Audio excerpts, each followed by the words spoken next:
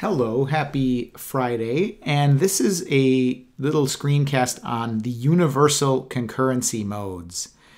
By listening to this, you will learn how to leverage pre-built declarative concurrency constructs for the most common concurrency use cases, and this will help you have more concise, airtight code. The audience who will get the most out of this are developers doing advanced front-end programming. And by advanced front-end programming, I mean more than just getting the HTML from the server to the client. I mean sophisticated UX. Maybe think about games or interrelated async side effects, that type of thing. The benefits will be that you'll have a standard vocabulary to talk about these concurrency modes. You'll be able to decouple the concurrency mode from the fulfillment function in your code. I'll show you examples of that. And you'll acquire the ease of switching between concurrency modes that allow you to fine-tune the perfect UX over time. The concurrency modes are universal in the sense that everyone has coded at least one of them. I'm not going to go into deep detail here or explain the diagram at the bottom, but if you're familiar with like buttons, playlists, type aheads, or modal dialogues, then you understand, at least on some level, that there are different ways you can set up your UX to do async. And that's what this is all about. So to take an example, we're going to talk about the difference between depth-first search and breadth-first search. Now, at first, this might not appear to have anything to do with concurrency modes, but in fact, the only difference between these two kinds of searches could be looked at as which concurrency mode they run in. They both enumerate the children of nodes, but differently. So here is the example of a recursive search specifically. There's a content tree, an outline, and it has levels 0 and 1, and inside of which some levels have sublevels. That's the kind of tree we're talking about, or a forest actually, because 0 and 1 are each trees. And there's two ways to walk this tree. Depth first, where each time you reach a level, you deep dive into it. That's what the order of these points is right now. And so if you traverse in depth first order, you end up with the following traversal order, because each time you encounter a node, you must immediately dive into it. Now, breadth first is a little different. Breadth first, you kind of skim each level before going into the deep dive. And so the rule for breadth first is when you discover the children of a node, as you do here, the children of node 1 are 1.1, 1.2, and 1.3. When you discover those children, you throw them forward into the future on a queue usually, and that results in a different traversal order. So what is the minimal difference between something that does the top, breadth first, and something that does the bottom, depth first? And it's queuing. Queuing is the only difference between them.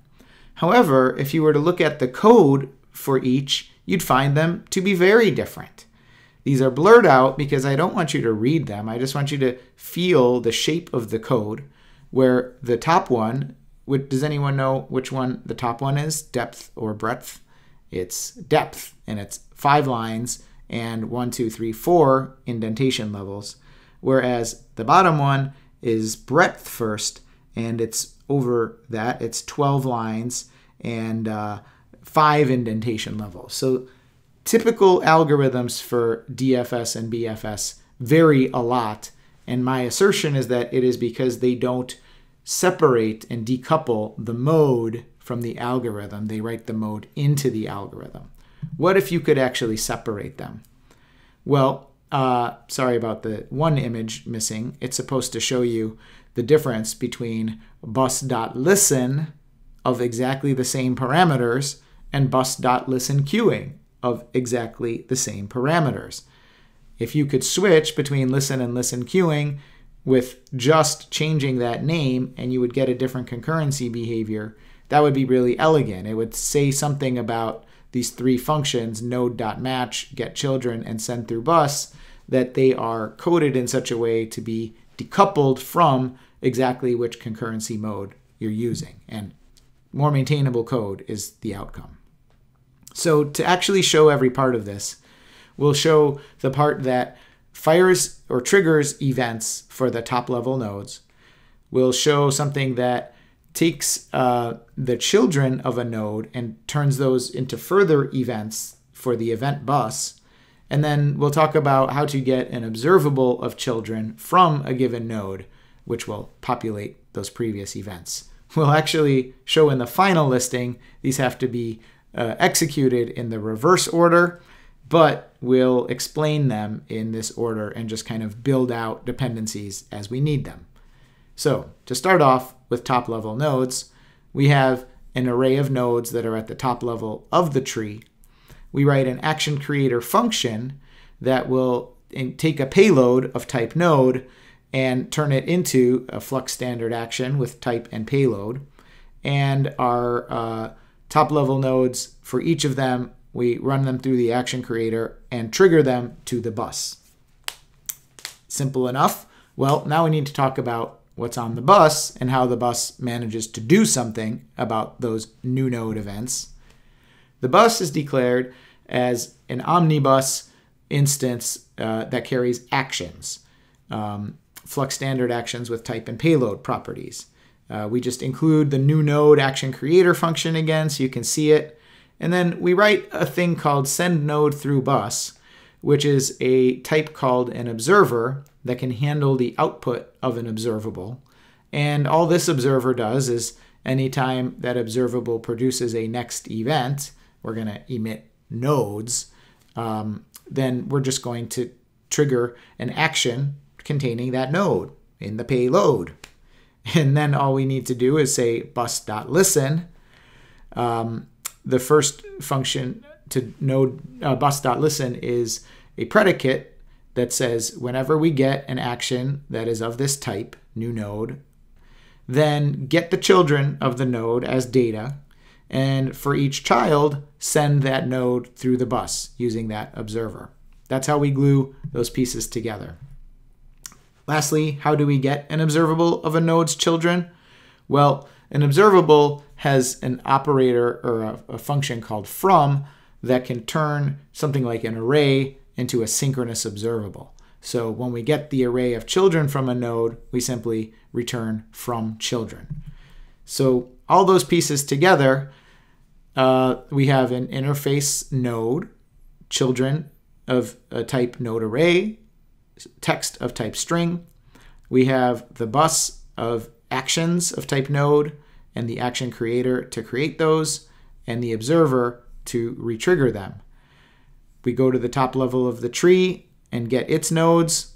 We listen for any new node on the bus responding with node.children. We dropped the from node.children because it wasn't technically necessary. And then for each of those children, we send that node through the bus. And then we just need to kick it off with top level nodes for each trigger that new node action. This gets it done where if you change from listen to listen queuing, you get the difference in behavior with just a one-line diff. So that's the advantage of extracting the concurrency mode from the rest of the code. Takeaways.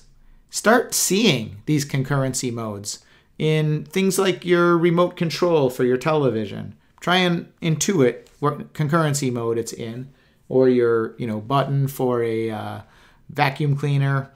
Check out the OmnibusRxJS library that has this listen queuing type of behavior and these other behaviors that you can see in the graphic and on the README of the library. And that's the address of the library and some documentation I've written for it. And I hope you enjoy it and let me know if you have any questions. Cheers.